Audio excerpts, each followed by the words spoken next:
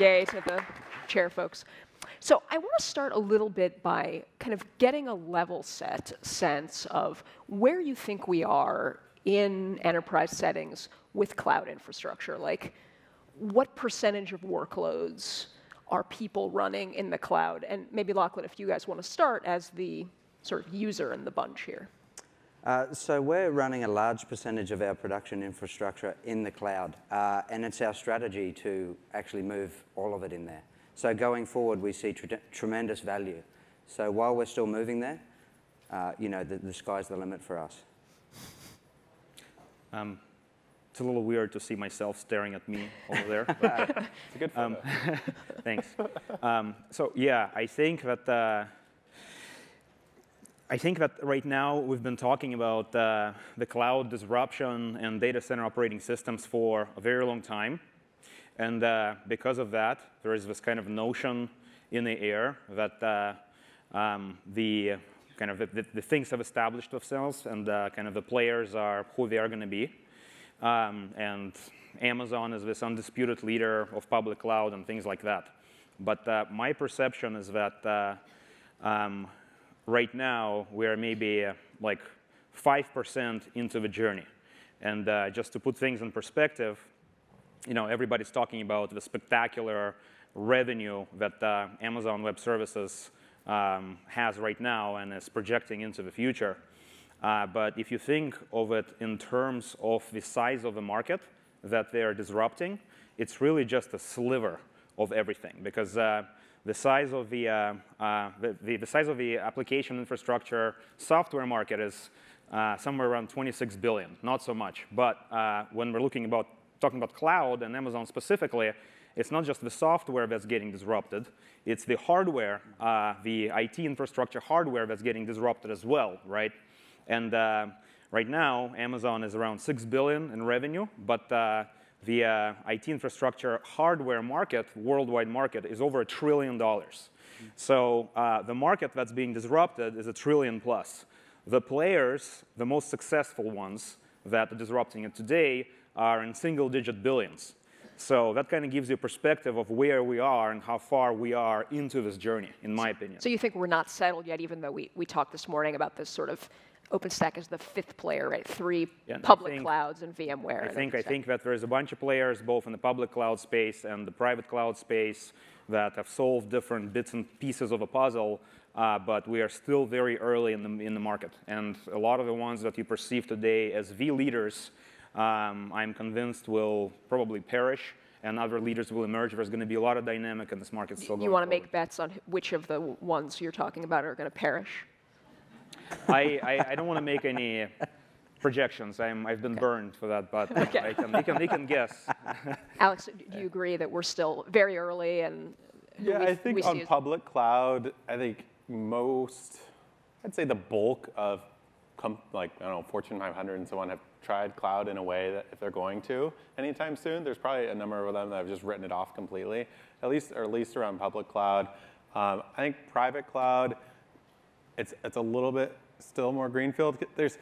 It reminds me a lot of kind of, I don't know. Anyway, I'm not going to go there. But I think that on public cloud, the folks that are going to try it have already tried it or have tried it a little bit and done it. And then companies in their own environments, the ones that are still holding out is because their infrastructure is so old and legacy that it's like a pretty big effort to rewrite. But I think the market and everything is ready for it. Like, you know, the IT departments all have their budgets back now and like are ready for the new initiatives, and people are trying to do more and go faster. So like now's the time to go for it. Okay, so now that we're kind of on the cusp of maybe big adoption, what have you seen enterprise customers doing right, and what have you seen them doing wrong when they start doing cloud projects in a serious way? And again, I'm going to start with the user in the group. What did Lithium do right, and what did you guys do wrong when you started on your cloud path?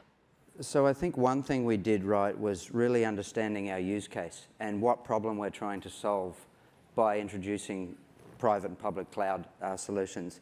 So we had a fairly good understanding initially on what we were trying to solve. So I think that set us up for success. We knew what it was to deliver.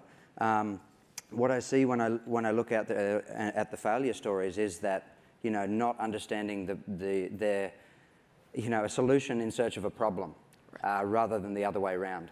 So, you know, it's, if you pull back from cloud, it's really what are you delivering with cloud, and it's you're enabling your development team to provision resources and run applications and get things out of their mind into environments much faster. So that's really what the cloud enables us to do, is self-service infrastructure. And in your case, if you can be specific, what was the sort of problem that you were trying to solve for in the beginning?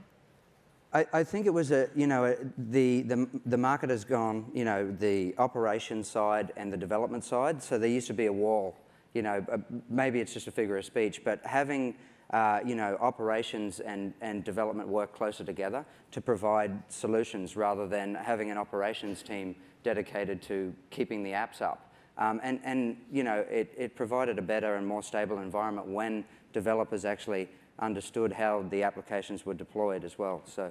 Okay. And Alex, what do you think? Again, what do you see common threads when enterprises do things right and when they do things wrong? I think that from what I've seen, the common problem is that organizations tend to overestimate the complexity of the technology problem and underestimate the complexity of the process problem. Because you know, a lot of the folks that, you know, they implement the cloud as like a VMware cloud, or they start doing something with Amazon, and basically and they don't see the results that they wanted to, and it's not so much because the technology is not delivering, but because the organizational process hasn't changed, right? If you you know, if you're using Amazon, but if to use Amazon, you still need to call your IT department and tell them how many VMs you need, and you know, do the budgeting thing and all the stuff, and then a month later you get your access, that kind of defeats the purpose. And what we've seen, I think, that actually Lithium were kind of trailblazers here, is that Amazon is a really good thing for us, and it's a good thing for OpenStack, because oftentimes organizations would go to public cloud and they would start adopting public cloud. It'll take them some years to actually adjust the process and start getting comfortable with the cloud consumption model. And once the cloud consumption model is something that is natural for the organization, you can already start thinking about solving the technology problem, right? So you go with the place where the technology problem is solved, arguably, you know, AWS, then that pools the solutions around the process, and then, okay, now that's done, you can start saying, okay, let's augment that with an in-house OpenStack cloud, or maybe start using, you know, VMware cloud, or start using all these things. And do you agree with that, Alex? Do you see that public cloud can be the sort of baby step? Yeah, no, absolutely, absolutely. So for us, we absolutely see ourselves being more successful in the accounts, enterprise accounts that are familiar with the cloud model and that have been using a public cloud in the past, and are now actually complementing the public cloud story with some sort of private cloud story, versus the opposite. And CoreOS, so you guys see the same thing in your user base? And I think nobody wants vendor lock-in, you know, and the way kind of all the APIs are done and everything now, you kind of have to pick your camp. Like, if you're going to really program against the clouds directly and really deeply integrate with them, I think the way, you know, we're seeing companies get away from vendor lock-in is really not actually bet too hard on the APIs themselves and be like, okay, I got my server running now, I'm going to go back to my like server way of running my infrastructure, versus you know, going into the deeper tools that the cloud providers have, because you can't really get those anywhere. But even in the long game with Amazon, we see their stuff getting more and more adopted, like the more exotic services that they have, like DynamoDB and stuff like that, like running into those things more and more, which I think is a threat to all of this kind of stuff, because those solutions just don't exist outside of Amazon. I would actually be curious if I can see a show of hands in the room, how many people here are running production workloads in AWS, or at least believe that they're, okay, that's not everybody as I thought it would be. I guess this is a self-selected group. I guess, how many have used AWS? I guess in some form. Yeah, okay, okay. That should have been my question. Very good. And then how do you decide, how do you tell, particularly enterprise customers who are getting started, how do you tell them what to run in public cloud, what to run in an OpenStack or other private cloud environment, and what to run in kind of closed infrastructure? Yeah, that's tough. I guess it's all just, it depends on what you care about. You know, if you don't care about data residency or any sort of regulatory issues, or or if you care about OpEx instead of CapEx. I mean, it just kind of depends where you put it. If you care about lock-in, Yeah. I don't know. Do you guys have any advice on the Mirantis side for your customers, what to run in public, private, hybrid? I think I would agree with Alex that it's very kind of use case specific. I mean, to be honest, my view is that the public cloud right now is in general more mature and more robust than the private cloud. I mean, that's just unfortunately the fact. At the same time, it is potentially more expensive than the public cloud than private cloud that you can implement. So what we've seen kind of people do is focus their private cloud efforts on empowering their internal engineering teams to do all kinds of things pre-production, and then post-production already moving things to the public cloud. And I know like we're all talking about production stuff on OpenStack, so I'm being a little bit anti-OpenStack, I guess, in my comments here. But I mean, that's generally the truth. But I think that the flip side of a coin, though, is that it's true, and again, this is to Alex's point, is that as we're moving to this notion of DevOps and people programming directly against infrastructure APIs, you're moving into this paradigm where the applications are getting much closer coupled to the infrastructure. And the long-term view for everybody, and I think, again, Lithium can support that, is that you want to have some sort of air gap. You want to have some sort of control, right? You don't want to have all of your applications talking exclusively to AWS APIs, all your data be in the AWS, right? So with this kind of the long-term view, I think where the open solutions and some sort of fabric that ultimately is controlled by you to some extent, that talks to the different infrastructure pools is a more sound solution for all workloads, period. OK. Lachlan, I want you raised your hand on the AWS question, so I want to ask you, how do you decide kind of what you run in public cloud and private cloud? Yeah. And then I just want to get people ready for a couple questions if there are folks in the room. Data residency certainly plays in. It's about providing consistency as well across platforms. So if we're using the public cloud, can we provide a consistent experience in the private cloud or in the data infrastructure that we own? Another thing is reach. So when we have customers in different geographical locations, it's easier to go to a public cloud and say, please provide something there, rather than us go and build a data center there. So when we're actually looking at workloads, a lot of that comes into play is, do I need to run this only in the United States, or do I need to run it in China? Do I need to run it in Brazil? Where are my customers? Who's using it? So the public cloud gives you the reach, and the private cloud gives us a consistent experience across the infrastructure platform. OK. And I just want to see if we have any questions. Oh, there's one up here. I don't know where the microphone is. Gentleman in a checked shirt. OK, well, I can hear you, and then I will translate it if need be. My voice carries a little bit. That's right. So you mentioned process change as a key thing to be able to actually do cloud-native architecture well. I think that's what you mentioned. What can you tell me about organizational culture change, or making sure this doesn't fall victim to Conway's law, where the organization structure dictates how people actually use the stuff and it doesn't get used effectively? Is there anything you want to comment on that? Right, and for people who didn't hear, it was sort of the culture change question that was an issue that Boris brought up.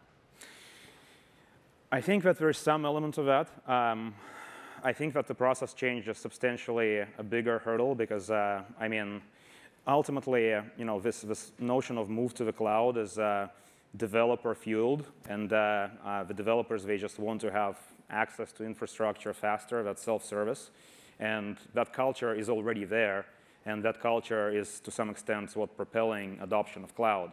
But when it comes to, I guess, the IT culture and IT management culture, then yes, there has to be some culture change, right? I mean, there's definitely hurdles to be overcome around IT and the organizations getting comfortable with public cloud not being this enemy, or cloud in general being this enemy where you potentially lose control and you just let your developers loose on this. There is some element of culture change on the IT side. What about at CoreOS? You guys have a point of view on this kind of process and culture shift question? Yeah, I mean, we're all about change. We're like changing everything on everyone, and so it's kind of confusing for folks. But I think the role of like a sysadmin or operations person does not go away by any means. Like there's still a role within a company that is about how do I take the business workloads that we need to run and translate them into running on top of infrastructure in a resilient and highly available way. And that role is still very important. The things that are changing quite a bit are, like from our perspective, are when there's that Linux kernel security vulnerability, we just think software can patch that for you automatically. Or when your monitor that's like monitoring the web app and it notices like the thing isn't running anymore, we think a program can like start that thing back up again for you versus like waking you up in the middle of the night to go have to start it and so on. So it's using software to do some of the like basic rudimentary stuff that we probably should have had software do a long time ago, but that still is change because there's a lot of operations guys out there that identify with keeping their server infrastructure up to date, and that's like what they're focused on and want to make sure they're doing for the best of the company.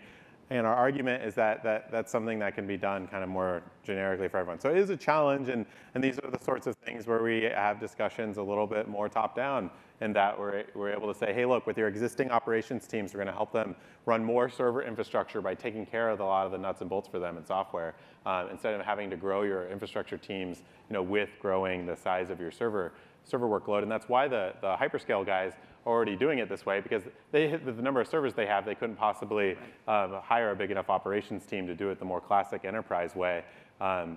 So anyway, my point is, yes, there's change. It's not non-trivial. I think our challenge as a software vendor is to help companies embrace that change, not resist it. And how did you guys deal with this, Lachlan, at Lithium? Did you have people who said, my job is to manage servers? What the hell am I supposed to do now? Yes, I want to speak to the question the gentleman asked. So, how we did it, we faced the process problem. And what we actually did was, went and identified lighthouse engineering customers and made them successful in the cloud space. And, it was kind of a path of least resistance story where, look what it would take to run this on bare metal, requisition for hardware, which takes 6 weeks, spinning up a server, getting it handed over, and then handing it over to the ops team, or we can have it in several minutes with the click of a button. And automating the whole tool chain so that developers could write features and get them out into environments really quickly. So once we started enabling specific applications inside the company, everybody else said, I want to be on this because I see the value in getting that time to market down and delivering features much faster.